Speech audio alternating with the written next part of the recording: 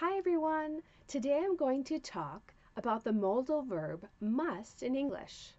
Must in English can be used in two ways.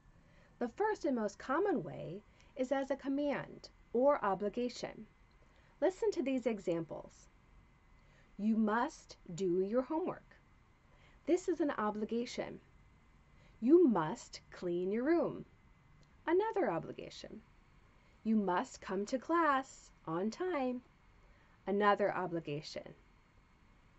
In addition to must is an obligation.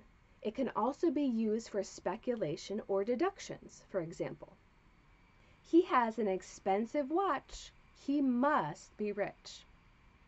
Based on seeing that a person wears an expensive watch, we can conclude or deduce that he must be rich. Another example. He is very healthy. He must go to the gym regularly.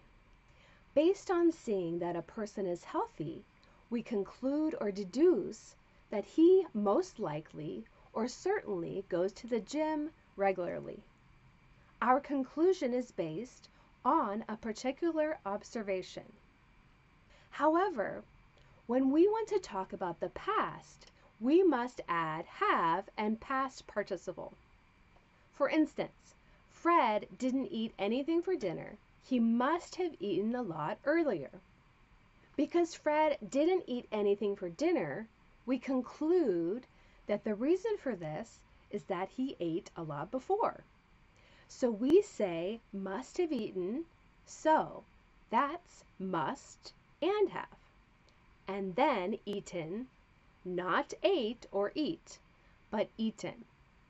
The past participle form of eat. Here is another example. Sam arrived early. He must have driven quickly. Sam arrived at a location early, so we conclude that the reason for this is that he drove quickly rather than slowly. So we say must have driven. So that's must and have, then driven. Not drove, but the past participle form of drive. Okay, everybody, that's all for now. See you soon. Have a great day. Watch this video a few times to understand properly, and don't forget to like, share, and subscribe.